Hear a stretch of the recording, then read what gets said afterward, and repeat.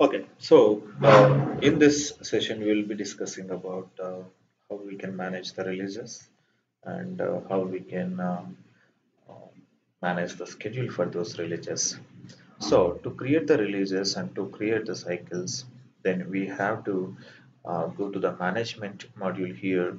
And if you expand the management module, you can see releases here. Okay, so the releases module releases module is usually used to maintain the releases and cycles and also the schedule of it. Okay, now so yeah, if you want to create the releases now, like, okay, so first you create a project folder. And yeah, so I have got one release already created, and in earlier session, so I have created the project folder called RNG. Okay, so I don't need to create another folder because the folder is already there. So let's use the existing folder itself. Okay, so yeah, I have selected this folder, and let me create the release. So to create the release, and you need to we have a button called new release here, or control R is a shortcut key, and you just click on new release. And when you click on new release, and it will display a window called new release window. Okay, so you can see here. So this is the new release window. And now it will ask you to enter the name of the release, and usually you can give like release 1, release 2, release 3, and release 1 is already there, so that I'm just giving as release 2. But the names can be customized, and it depends on your project process. And some projects, instead of giving release 1, release 2, they will give customized names to remember the releases easily. So it depends on what features they are implementing in that release, and they will be giving their names. Okay.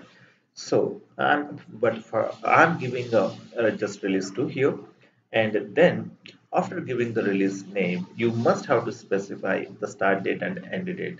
But this is in terms of the execution. It's not the release start date exactly, like, in terms of development, all those things.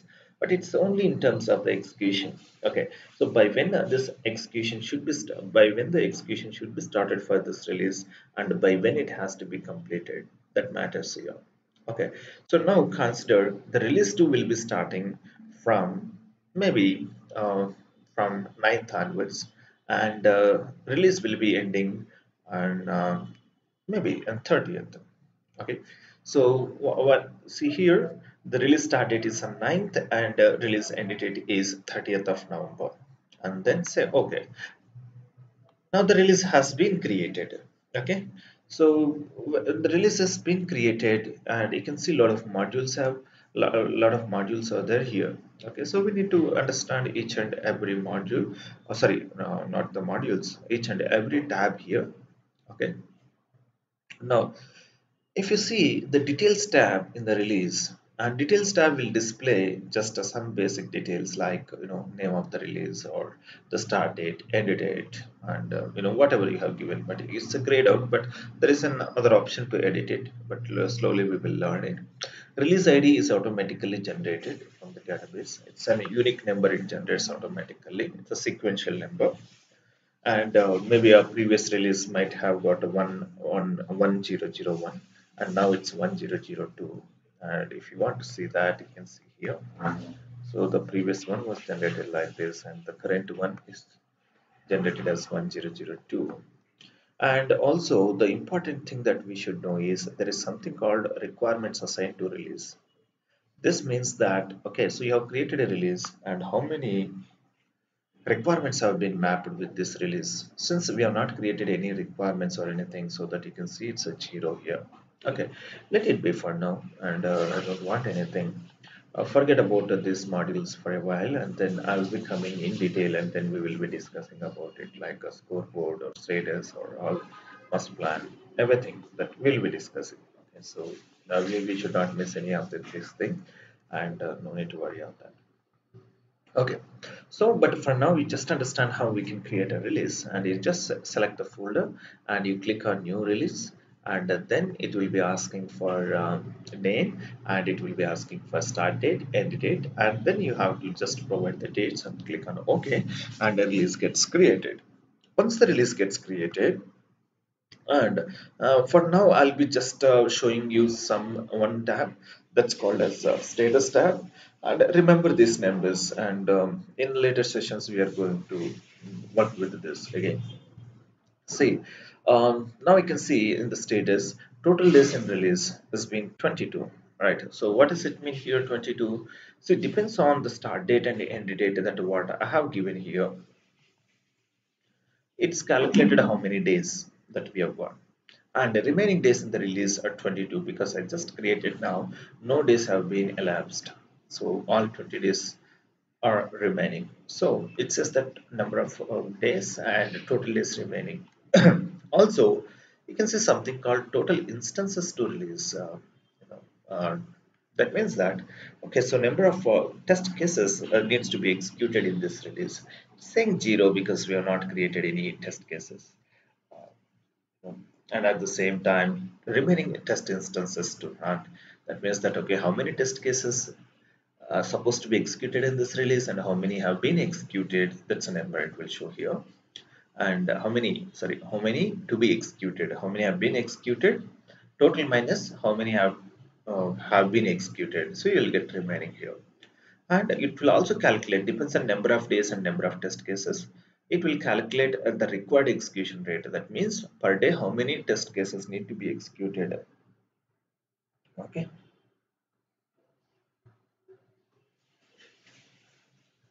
then actual execution rate, nothing but how, I mean, how many are planned or how many required to be executed and how many actually we are executing. So that number it will be shown here. Okay, so remember this and the quality tab, but there won't be any no, it's graphs actually, but there is no data in this graphs. But remember this, and we'll be coming back. Okay, now I've created the release, and inside release, normally we will be planning cycles, right? But we have two things here. One is something called milestone, and a milestone is nothing but like okay, say milestone can be anything.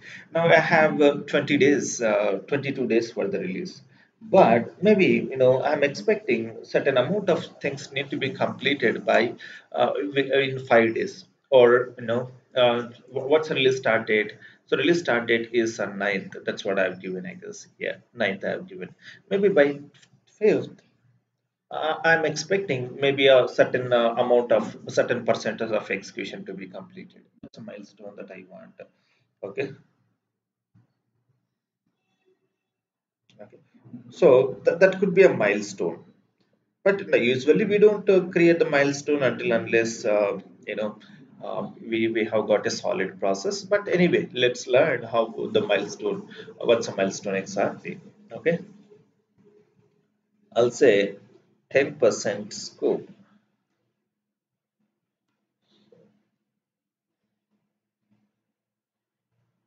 50%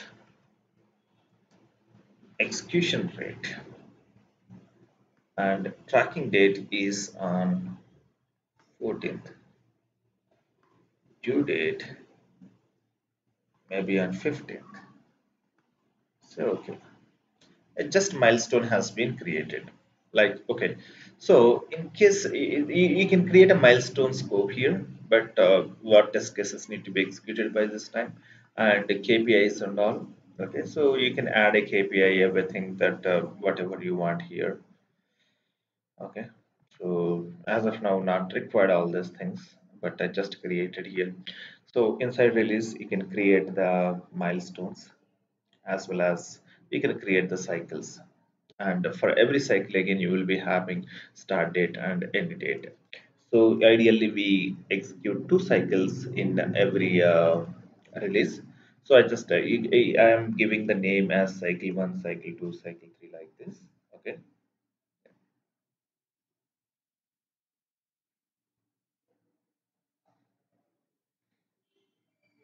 No. So I have given the name as cycle 1, and cycle also you should give start date and end date.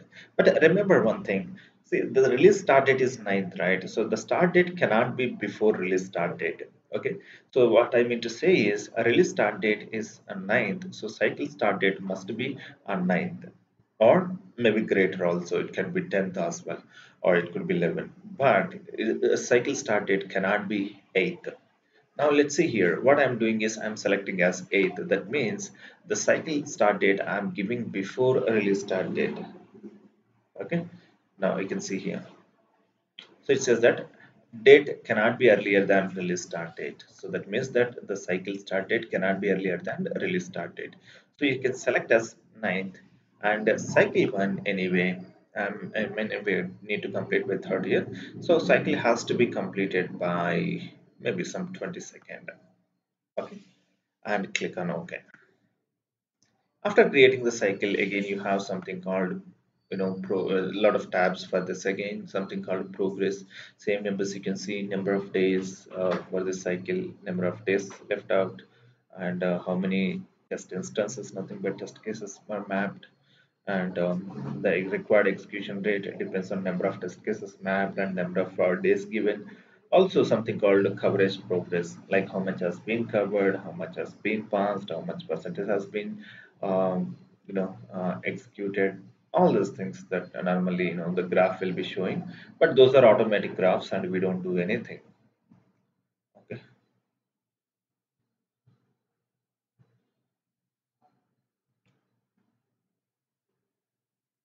Next, quality. So the tab quality is nothing but it will show us how the defect opening rate in this cycle, and also number of outstanding defects are there. This is also showing empty because we have not created any test cases or not executed anything. So that's fine. We'll be doing it little later, and one by one we have to see anyway.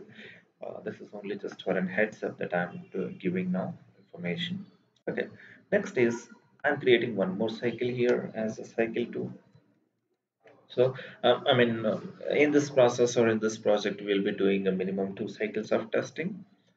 So, the start date could be second cycle should be starting from 23rd, and end date. So, end date cannot go past, or cannot be greater than release end date. Now, so release end date is on 30th November, and let's say here if I select the 1st December, then it shows an error saying that cannot be later than release end date. Cycle end date cannot be greater than release end date. So ideally, the release end date and cycle end date can be same, or maybe a cycle can end earlier than release. Maybe the cycle can close at 29th or 28th, depends. Okay. Click on OK. So the cycles have been created. And here also you can see some details or progress or attachments, all those. And just remember 2 things that what I show now, and later we will be coming back to that. Say requirements assigned to the cycle is 0. Test set folders assigned to this cycle is 0. As of now, it's being everything is 0. No data is there because I just created only releases and cycles. Okay. So this is how normally you create releases and cycles. Nothing else we do. So the summary of this is in the cycles, sorry, in the management module, you just create only releases and cycles, and you give the milestones, and for everything you give schedule in a sense, like what's the start date of it, end date of it, also for releases how many requirements have been mapped, and how the progress is being made, and what's the quality of it, like outstanding defects how many are there, and how the defect opening rate is. So you can track everything from the management module. So this is about the management module, not too much here, but there are some of the tabs have been left out, which I will be coming later, and then I will be giving you detailed information on it. Thank you.